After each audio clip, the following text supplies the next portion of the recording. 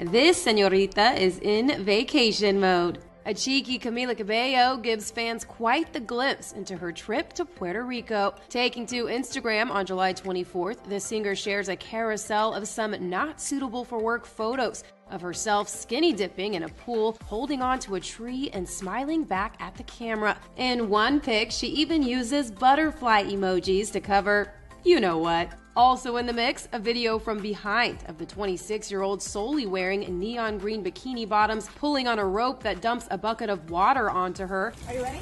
Yes. Do it now? Yeah.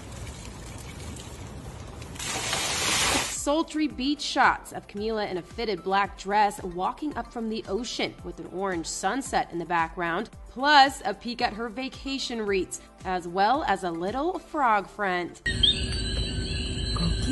And these aren't the only sexy snaps to hit Camila's feed in recent weeks. The former Fifth Harmony member rocked a form-fitting black dress with a cutout to the 2023 Premios Juventud Awards in San Juan. She captioned the July 22nd photos, "I'm giving Oppenheimer." Camila's recent solo images come months after she and ex-boyfriend Shawn Mendes, who broke up in 2021 after more than 2 years together, reunited. First at Coachella in April, and then at Taylor Swift's concert. However, the romantic reunion was short-lived, as the pair seemingly went their separate ways once again in June.